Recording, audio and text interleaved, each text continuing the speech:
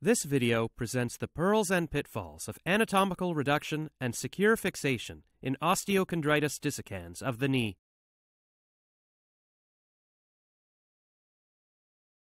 After anterolateral and anteromedial portals are established, diagnostic arthroscopy is performed. The lesion is identified based on the arthroscopic appearance of the cartilage, and its stability is tested with an arthroscopic hook. Once the lesion is delineated, the lesion is hinged open with a smiley meniscotome, leaving one side attached to avoid losing the fragment in the joint. The hinged lesion is then detached using a blunt instrument. The subchondral bone is exposed,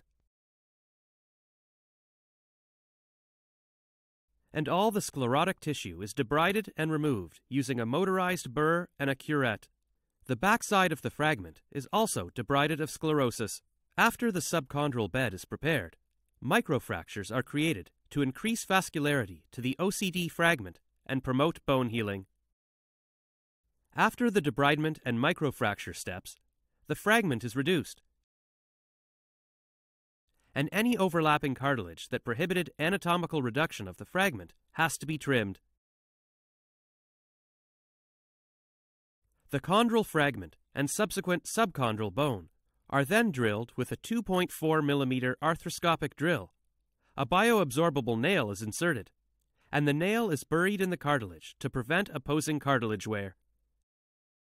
3 other bioabsorbable nails are inserted in this case to provide compression and rotational stability.